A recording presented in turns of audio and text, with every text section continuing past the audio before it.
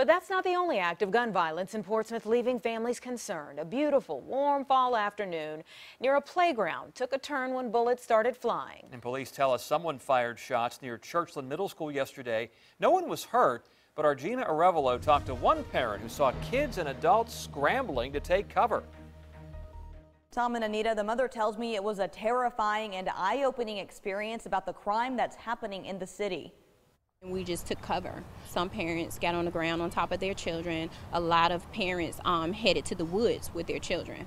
That's the scene that unfolded at a playground near the middle school Tuesday afternoon. This mother, who asked us not to use her name, says the park was full of people when things changed in an instant. We heard two sounds that sounded like some fireworks, and then that drew our attention to the parking lot. And she says there was a short pause, and then several more shots went off, sending people scattering. The woman and her two kids ran to the nearby wooded area for safety. And we just awaited until we got a signal that it was clear. It was scary. The kids were looking at us. The parents weren't saying anything. It was like an eerie moment of silence. We spoke with another woman who took cover with her kids in her car. She didn't want to speak on camera, but she tells 10 on Your Side a couple of vehicles in the parking lot had their windows shot out.